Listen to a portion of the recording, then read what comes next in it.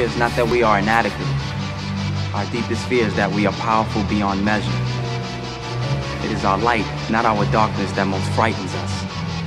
Your playing small does not serve the world. There is nothing enlightened about shrinking so that other people won't feel insecure around you. We were all meant to shine as children do. It's not just in some of us, it's in everyone. And as we let our own light shine, we unconsciously give other people permission to do the same. As we are liberated from our own fear, our presence automatically liberates others.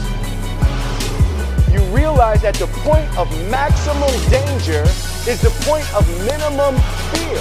On the other side of your maximum fear are all of the best things in life. The world ain't all sunshine and rainbows.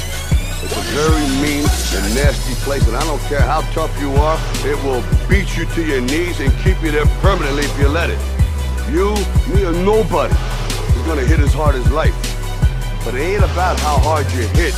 It's about how hard you can get hit and keep moving forward. How much you can take and keep moving forward. That's how winning is done. Now, if you know what you're worth, now go out and get what you're worth. But you gotta be willing to take the hits and not pointing fingers saying you ain't where you wanna be because of him or her or anybody. Cowards do that, and that ain't you.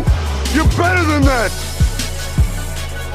If you're gonna do a job, do it right. I've always been told how average I can be. Always been criticized about being average.